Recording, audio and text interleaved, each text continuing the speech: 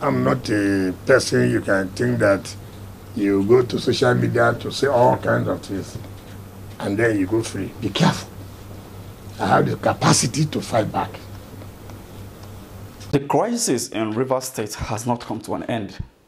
And I don't think that this crisis will come to an end soon, even though the President, Bola Ahmed Tinubu, waved into the matter in order to settle the crisis. Even though also the governor of Rivers State, Fubara, said yesterday that it's a fight between a son and a father, and it's normal for father and son to have issues. And why is it that the former governor, Wike, is still yet to let go of this whole issue? Some people in some quarters have it that Wike talks too much. The way and manner at which he responds to issues of national development, or maybe opposition, or in fact anybody having anything against his own stand or opinion, it looks like Wike is not this kind of person that takes criticism. Here is what he said when the governors, the PDP governors, met with him in Abuja in regards to the political crisis in Rivers State. When you watch this video, I'll be back to talk about what he said in this video. I will continue to work for Mr. President to realize his Lead Hope agenda. I made it clear to everybody, I'm not here for any party. I'm here for the interests of Nigeria and for the unity of this country. I'm still a PDP member. I've never hidden my position on that. Yes, they have talked about the crisis in the state, but let me tell everybody who cares. Nobody can intimidate me. Nobody. It doesn't matter whether you go and bring talks on the road. It doesn't matter whether you want to say you're a job.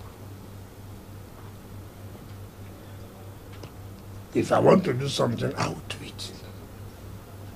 Impeachment is not a military coup. Impeachment is provided under the Constitution. It's provided under the Constitution. I'm not interested in all the rumors, money, this and that. Rubbish. Rubbish. Absolute rubbish. I just left office how many months ago? I'm an FCT minister. Which money?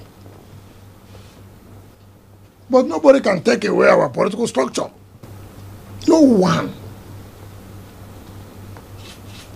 So I've listened to them. And for me, you cannot walk and people will begin to bring enemies. Those who fought you. When you are struggling for the person to be in office. Nobody does that. Even if you go and say, oh, I heard they said, oh, I gave a limit of how much you can say.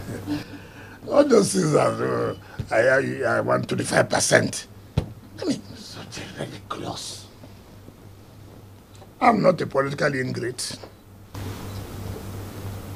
I'm not. But don't touch the political structure of Rivers State. I will not shut my eyes. Forget about the obedient and the articles who have lost, who felt that I did not support them. And those who are revoked their CFOs here. Oh, Wike did this, Wike didn't do that, Wike did this, Wike didn't that. I'm not interested. Because I didn't support Toby. I didn't support their presidential, their PDP's presidential candidate. So all of you just team up. Wike. And those who are revoked their CFOs, they are not happy. Wike. All those things, I am not perturbed. I will do what is right. I'm not talking about that. You can say that Nyesom Wike is somebody that likes to fight back. He said, if it is propaganda, you should just forget about it. If it is this or that, just be careful. If it is because I didn't support your presidential candidate that you are saying all this, then get ready. I will fight you back. I don't understand. Now, in Nigeria currently, there is no topic, no issue that come up that anybody want to talk about that will not mention the name of His Excellency, Mr. Peter Obi. If they don't mention the obedience, then they are not yet done with the conversation. What is wrong with news of Wike and the APC folks? Look at what is going on in Rivers State. It has nothing to do with the obedient movement. It has nothing to do with the obedient fan base. It has nothing to do with the Labour Party. But they cannot just keep their mouth shut. You know, they cannot say anything without bringing in Peter Obi or Labour Party or obedient movement into it. Because they all know that the kangaroo judgment given from the courts, you know, even though Nigerians decide to be a law-abiding citizen and wait until 2027 to express, you know, their grievances over the 2023 general election, and probably if the country don't really change, even if it does, they will always prefer to have their own candidate as the president or the winner of the election eventually. So in 2027, everybody has moved on, but the opposition has refused to move on. It looks like it's even the obedience that is even in power, because it looks so obvious that every criticism that is supposed to come from an opposition is coming from the ruling party.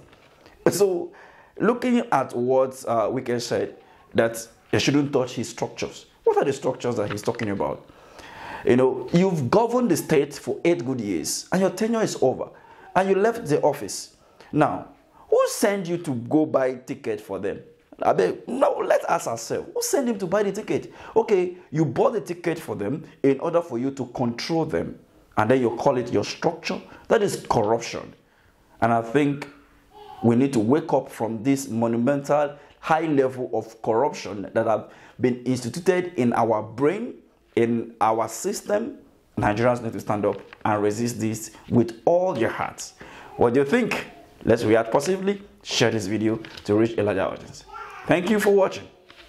To do this. He was AMPP when he was given the Minister of FCT. I mean, that is politics. Who can contribute, who can help to move the nation forward? So, I'm happy with them. And I can tell you, maybe some few days more, we'll look at how the whole thing will unfold. But if it is propaganda, forget it. On lies, forget it. In fact, the more you do that, the more you compound issues. Because I'm not a person you can think that you go to social media to say all kinds of things and then you go free. Be careful. I have the capacity to fight back.